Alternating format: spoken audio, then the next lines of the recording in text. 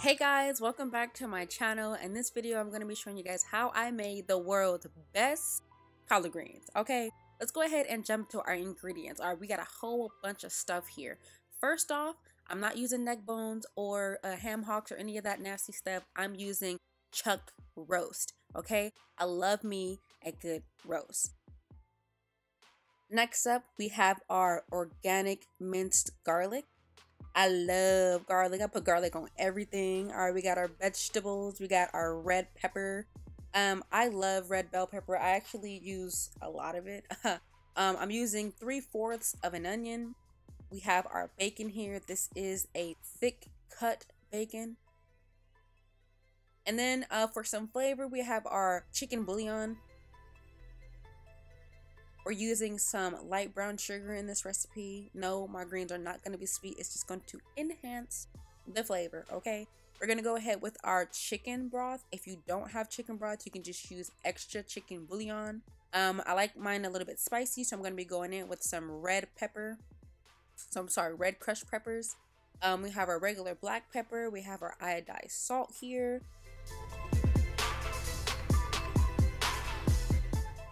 One of my secret ingredients for my greens are the apple cider vinegar. I'm going to be using a lot of garlic powder, a lot of onion powder, and then lastly, we're going to have our collard greens. I'm only using one bunch of collard greens. Like I said, it's just me for the holiday season this year, so I don't need a lot. But these leaves were freaking massive, you guys. Like, one bunch was more than enough greens for me.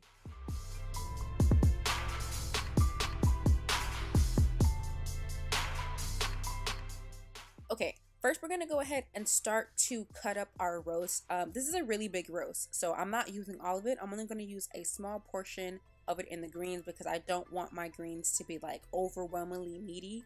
I just want it to be like an accent, so I'm only using like one of the smaller corners. And here I'm going to be cutting my piece, and then I'm trimming most of the fat off because we don't need all of that fat, okay? Yeah, I'm actually going to be using the rest of this roast for another recipe that's going to be coming, a little bit later on down, but we're going to focus on this one, okay?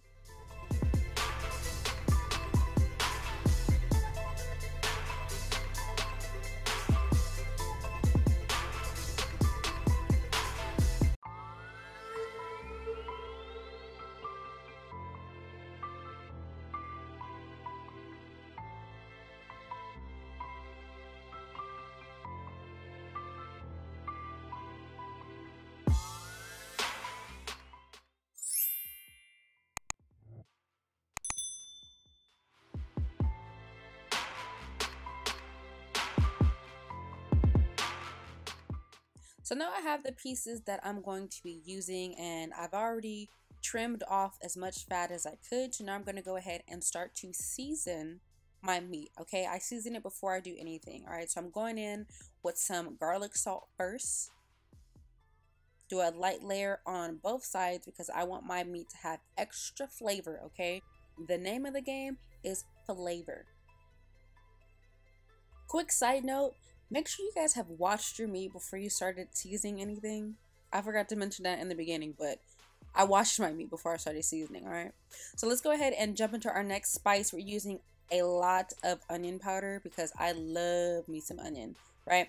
Make sure you're coating both sides because we don't want our meat to be bland.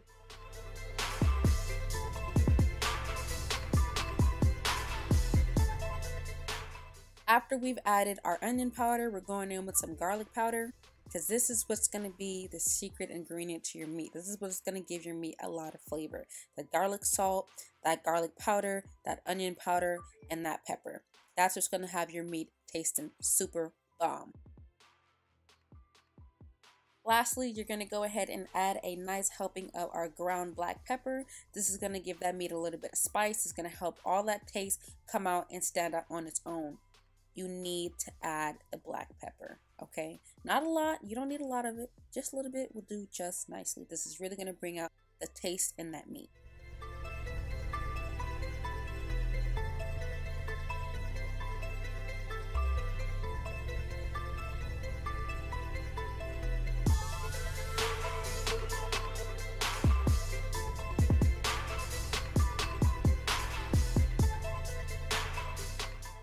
Now that I've seasoned my meat, I actually put that in the refrigerator to sit and marinate while I go ahead and do my collard greens. These have already been cleaned and scrubbed in my saltwater solution. Now I am cutting my leaves down the middle because me personally, I do not use the stems. I just use the leaves. So I stack them together and then I make about 2.5-inch cuts. Well, basically strips. And then after I get all of my strips together, I put them on top of each other, and then I cut little squares. That makes my greens go by super quick. Some people don't like nice cut collard greens. Me, it doesn't really matter, but just for the video's purpose, I like to make nice, neat squares. But at the end of the day, they're going to wilt, and you're not going to be able to tell the shape anyway. But I stack my leaves together. I cut 2-inch, maybe 2.5-inch strips. I put my strips on top of each other, and then I cut little squares. That makes the cutting process go by super fast.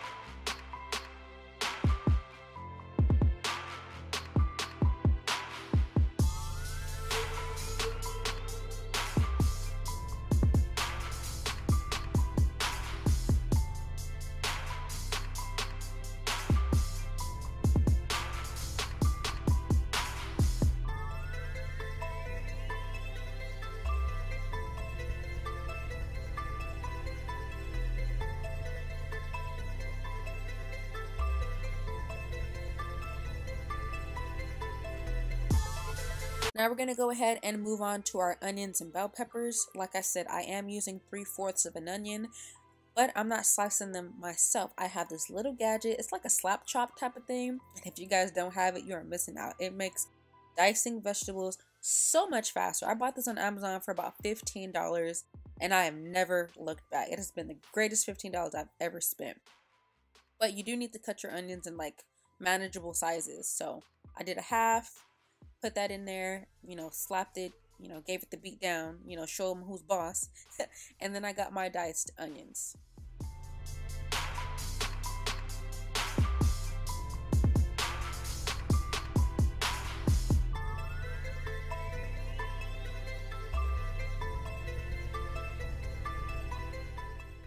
Now that I have my onions nice and sliced and diced, I'm doing the same thing to my bell pepper, and I am using 3/4 of my bell pepper again.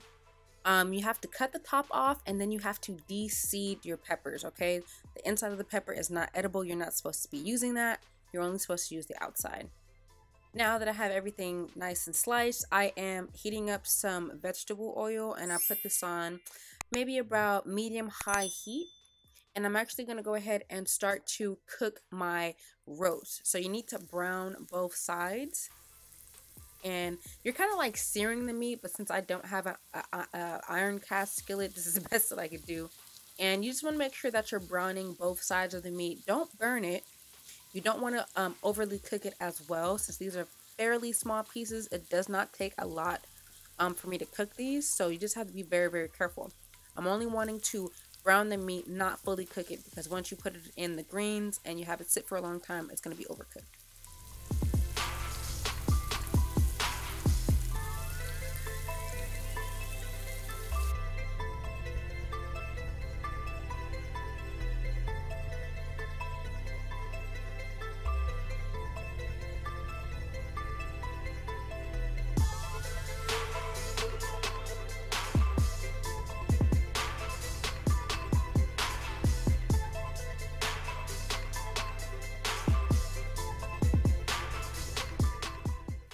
So here, I feel like my meat is where I want it to be. It's brown on both sides. It's still pink on the middle. So this is perfect for me because it's going to finish cooking inside the juice of my greens. So you want to go ahead and remove this. And then you're going to go ahead and add in your bacon. Like I said, this is thick cut bacon and it's about 5 strips. And I'm using my meat scissors to cut them in fairly small pieces, maybe about a half an inch thick. And I go ahead and cut up the entire bag. Well, I only have like 5 strips. And then I'm going to go ahead and fry those. I want them to be extra crispy.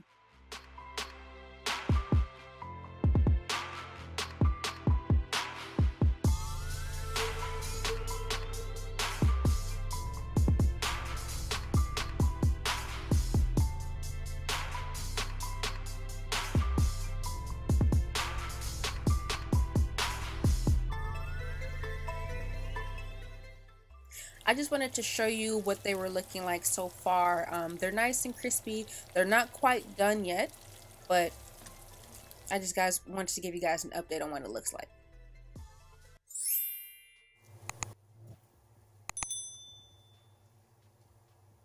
So my bacon pieces are almost done. I want them to be a little bit darker than that before I add anything else. So I'm going to allow these to cook for another 3 minutes. When they are a nice dark brown, they look really crispy, that's when they're done. That's when I want to throw in all of my other stuff. Now, I'm going to be cooking everything together. I'm not getting rid of any of that bacon grease because I need all of that flavor. I'm just going to go ahead and throw in my diced onions and diced red bell pepper.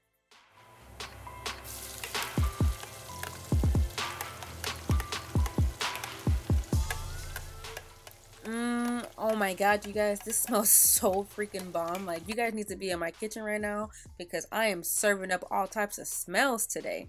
This is super bomb. So I'm gonna go ahead and let all of this cook together. I want my onions to be softer than they are before I go in and add my garlic, because if you add the garlic in too soon, your garlic will burn, and we don't want that. So once my onions have gotten semi-translucent, they're not all the way clear, but you know, they're not all the way super opaque white either. That's when I'm going to go ahead and add my garlic. I am adding about 2 spoonfuls of garlic. Like I said, I love garlic and I love onions, so I might be a little bit heavy on it, but you can get by with just 1 spoonful of garlic, okay? My god, this is smelling so bomb.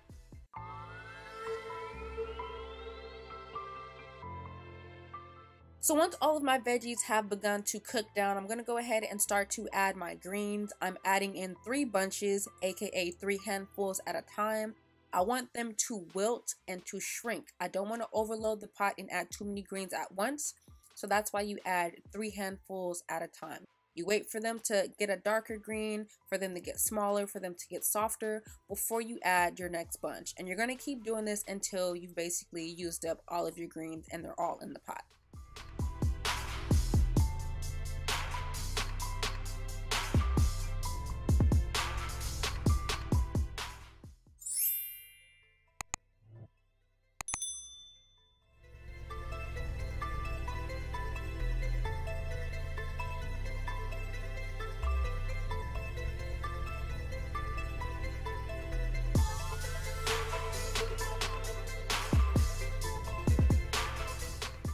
Once you've basically fried all of your greens together with the bacon, the onions, the bell pepper, and the garlic, look at that. Oh my god, that just looks so bomb. Look at that color.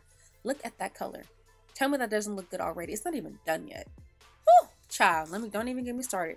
So we're gonna go ahead and move on. Now we're gonna add our juice.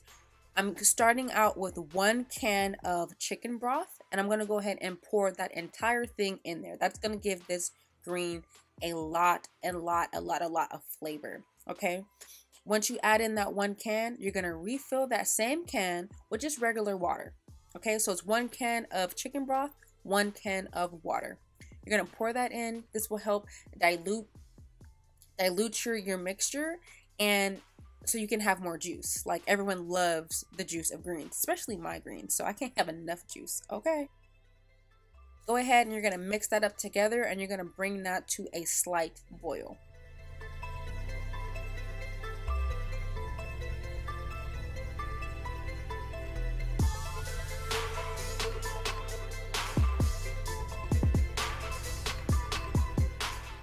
While you're waiting for things to heat up, you're going to go ahead and start to add your spices, adding some more flavor to these greens.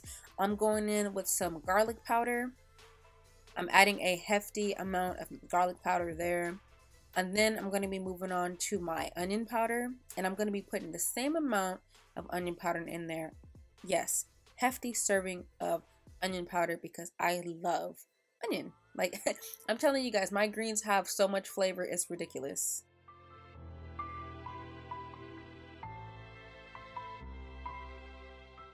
Now I'm going to go ahead and start to add my ground black pepper, and if I had to guess how much I was putting in here, I would say maybe a tablespoon, maybe half a tablespoon, 3/4 of a tablespoon to be sure.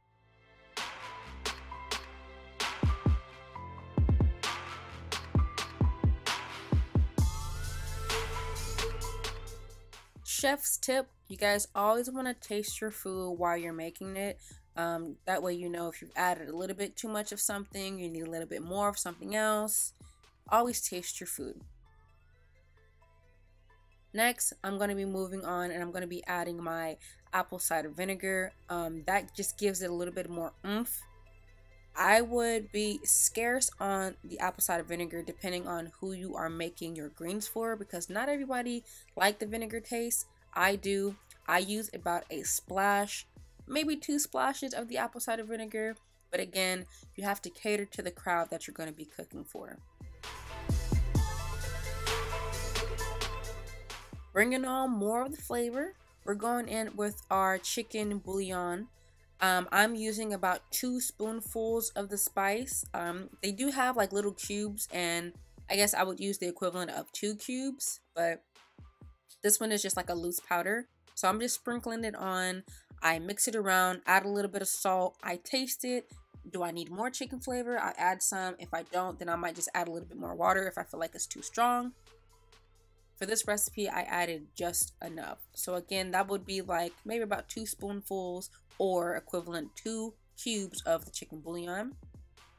As I stated earlier, if you do not have chicken broth, you can add extra bouillon cubes. So if you didn't have any chicken broth, I would say add 1 more cube or 2 more cubes of the bouillon cubes, okay?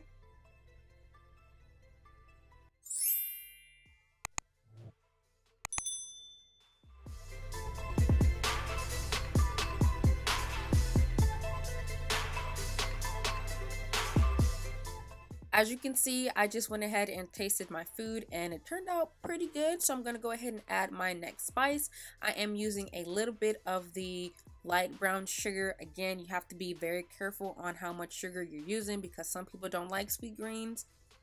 Mine is a little bit in the middle. It's not too sweet, but it does definitely add something different, and you can taste it before and after I added the brown sugar. You know, sometimes you might find that you put in too much of one other thing and you have to go back. So there is a lot of back and forth on spices just to make sure you got the right taste. I did end up having to put a little bit more apple cider vinegar in my greens for this one. I added a little bit too much brown sugar and it changed the flavor. So I just added another splash of my apple cider vinegar, as well as my other spices like the chicken bouillon, the onion powder, the garlic powder, and the salt. I just went ahead and added some more because the flavor just changed a little bit too much for me.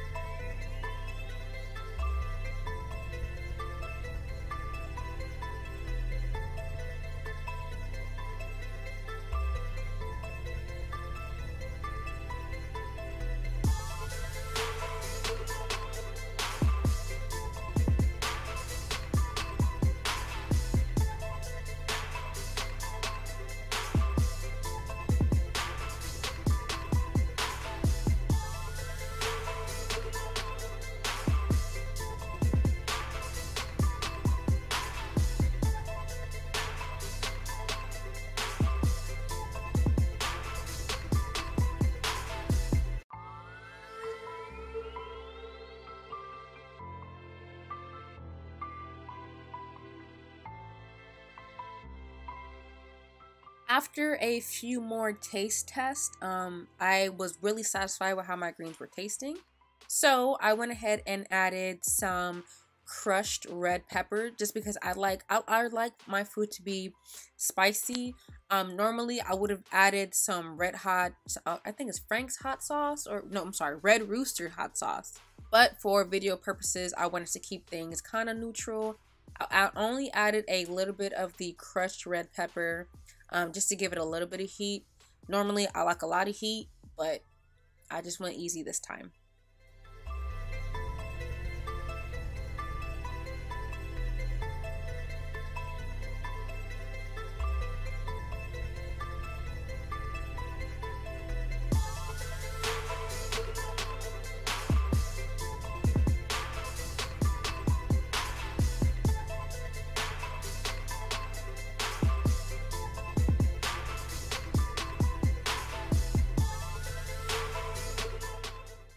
So now that my collard green broth is exactly to my liking, I'm gonna go ahead and add my roast.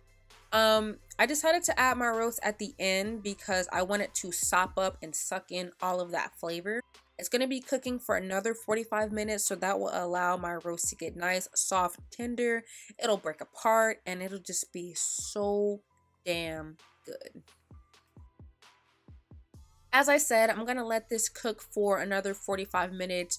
I'm going to go ahead and cover it up. And by the time it's done, it's going to be perfect. You know that your greens are done when the actual color of the green has changed. You're looking for a nice, dark, foresty, almost moss-like color. When your greens are that color, that's when you know they're done.